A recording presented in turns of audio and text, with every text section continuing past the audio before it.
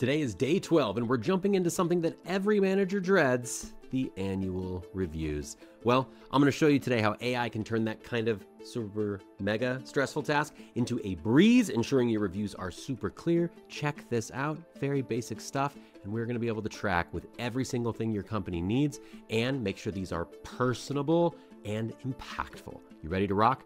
I'm Kamo. Let's get you future-proof, everybody. Quick reminder, if you haven't watched the series intro video, I highly recommend that you start there. Link is down below. Let's do what we always do. Let's start by thinking about what would a human need to execute this scenario we're talking about. Okay, we need to write that end of your review. And you know what? Before we dive into that, a quick word of caution. What I'm about to show you today can help you be exceptionally lazy as a manager. Don't do that. On behalf of all your direct reports, put the effort into this. The thing about end of year reviews is that they tend to be exceptionally monotonous, especially if you have a very large team. You end up saying the same things anyway. This is going to help you with that so that you can spend the time that you would save going through the minutia and the admin side of the house with actually putting the effort in to write a good review for your individual contributor or your team member. So let's dive into this. First and foremost, you need to understand what is the job. AI will need that almost more than anything because it's going to be able to evaluate against what that job is and what feedback you give. You also might want to add previous performance reviews because that will give not only examples and standards, i.e. giving it multiple shots here, not just chaining or doing zero shot, and performance data on the specific employee. What do you think about them? How have they been doing? And you can just voice to text this on your phone. Totally easy and doable. Just capture that in as much detail as you can. Then you're going to need the frameworks. What does your HR team or your company give you that outlines what is the employee review process this year? And look, they might change it every single year, so that's why having the previous years can be helpful. But what are the instructions? You've got to feed that into AI. Okay, and then your personal voice guidance. I cannot stress this enough. We covered it a couple days ago. If you have not trained AI on how to speak like you, this is going to sound like AI wrote it. I can't save you from the robots unless you put in the effort to save yourself. So go do that episode, come back here, and let's get ready to rock this. So now that we've got that in place, here's our flow. You're going to take a prompt. I've got one. It's great. And you're going to give it HR guidelines, the employee information, and the JD and role info. But the most important thing, there's a reason there's a giant gold star in this one. Your thoughts are the most important piece. Even without any of the rest of this, you could just build a good prompt with your thoughts that would just get that end of your review, or at least the topics that you need to talk about, ready to go. So again, this is how we're going to do it. And every format's going to be different. You need to customize this based on the documentation you provide to it. But for today, we're just going to say, give me the key strengths and contributions, give me the areas for improvement, and do you recommend them for promotion? And what are their goals for next year going to be? We're also going to ask it to give a 1 through 5 rating with a justification paragraph about the company's core values, because for some reason we all have to do that in corporate America. Okay, RGCOA. What is the prompt framework we're going with today? Be my executive performance review writer. Be an expert on being personal in that too. And help me write a comprehensive, personalized end of your review. You're going to hit the AI over the head with the word personal because you want it to take your feedback heavily. You're going to give it HR information, the employee information, the job, and your thoughts. And you're going to tell it to provide complete responses based on the instructions that you give it. It will figure this out. And as always, ask it for help in case you forget something. So let's take a look at how this is going to go.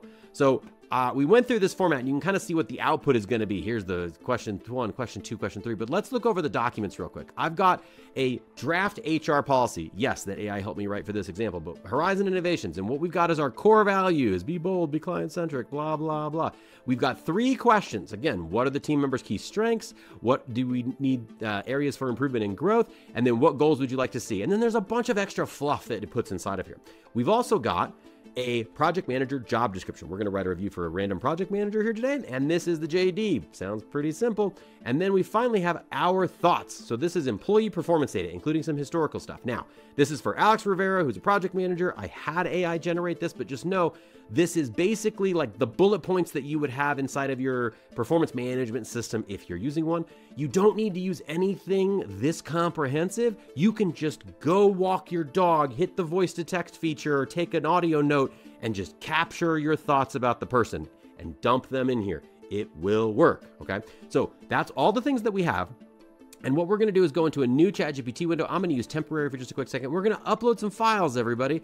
So what we're going to do is we're going to do that job description, the employee feedback, the HR review, and we're going to add my specific voice guidance into this. And then we're going to run over and we're going to start looking at this prompt, okay? So again, we're writing that end of year review, and let me zoom in a little on this because that looks small to me. All right, so once more, we're going to provide it with all the information that, all those documents that we just talked about. You're going to be an executive performance review writer with expertise in meaningful feedback. The goal, write a comprehensive end of year review. Now look, create responses to our standard review questions. Balance recognition with developmental suggestions. Ensure the review motivates continued growth. We're going to be optimistic in an end of year review, okay? No matter what your thoughts are on end of year reviews, be optimistic in an end of year review. Then we're going to come down here and here's a bunch of details. Now you can either manually type this in. I've highlighted all this in yellow in your prompt document for this exact reason, or you can just have it read the documents that you upload. It depends on how you want this to work, but this will work raw as it is right now too. And then I've added in some basic stuff here. I manually typed in the questions that we need to answer. This is completely unnecessary. I'm just showing you an example. And I have some specific things that I like to see added to end of year reviews when I do them for employees. Specifically, I want to be clear that these areas are not deficiencies in any way, just ideas for how to improve other areas of the business where I feel this person could have an exceptional impact. We never want to come over the top of people, especially at end of review time, and be like, hey, you've sucked for the last year and I would like to tell you why. That's a bad idea. That's not a good way to make friends. And then I always end with, I'm thankful every single day I get to work along this person, retain, reward, and promote at the earliest opportunities. This is a hangover from my military days where that was the end of every fitness report I wrote. But I think these add a lot of gravitas and they're my unique style. I have written no less than 50 end of year reviews with this format that you're seeing right here. I promise it works and people like it because it gives good feedback based on my thoughts. And I was able to do 20 of these in one afternoon. Just to give you a little benchmark on this, okay? So let's take this prompt. We're gonna grab the entirety of it all the way back up to the beginning of the role. We're gonna copy that, go back to our ChatGPT window, and we're just gonna hit go. Nothing fancy that we gotta do here. It's gonna read all those documents that we uploaded, and as you can see, it's gonna come back and say, hey, here's your personalized, thoughtful, comprehensive performance review for Alex. And what's gonna happen is, what are their key strengths and how they contributed to success? And it's gonna write in my voice, because I gave it instructions on how to do that, exactly what Alex has done. And again, it's taking all the details from what I've given it. But you can zoom in on this if you want. You can take a look at this. Just know it's pretty good. I've run a few examples through this. And again, like I said, I've used this in the real world many, many, many times. This works, everybody. And put the time and effort into collecting your thoughts. That's the whole point of the end of year review process is what would you like to say to the person face to face or virtual to virtual, whatever you're doing. And as you can see, this is giving me a lot of text. I probably need to come back and say, hey, remember that 200 to 500 words I told you about? This ain't it, dog. But that's okay. AI gets off the rails every now and then. It's gonna just go through and write this entire, small novella about question 1, and then it's moving on to question 2. I'm gonna let this run. All right, we covered a bunch of stuff there, but let's talk about how to take this and take it more advanced. First and foremost, customize this for your company. Make sure you don't just take my examples, use your own internal HR documentation. It will make all the difference in the world. Check this out, batch mode, right? You can put these thoughts and feedback into a CSV or a spreadsheet and just upload that inside of a custom GPT. And you can turn this into a very machine-driven process that outputs exceptionally good formats for you and gets it all done at once so that you just have to come in and do the last-minute editing. Again, always read what it wrote, human in the loop, supervise this stuff. Also, if you are in a larger company, like one of the big hyperscalers or, one that has thousands of employees where you need to go through calibration, you can take the calibration feedback and push that against all the reviews that you've written. And it's a one-stop shop for you to go in 5 minutes and get all the calibration information that you need to show up on time to the calibration meetings. Those calibration meetings are like the worst thing ever. Everyone's just trying to get their people promoted. So this is a way where you can put the effort into being in the room and evangelizing and negotiating and politicking instead of creating the administrative nightmare that goes into that. And you can connect this to your internal company goal tracker. I highly encourage you to do this if you're using anything internally to track performance of employees. If you can't get native API access to that, because you're probably not gonna be able to, just export it all as a CSV or PDFs of each employee and then just use that, sanitizing the PII and any sensitive information, and upload that along with this. It will work great.